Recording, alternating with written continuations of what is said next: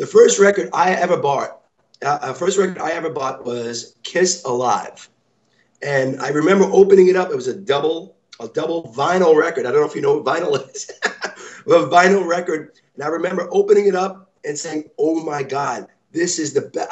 I have to hear what this sounds like." And when I heard it, it fit so well. I said, "This is my band. I love this band."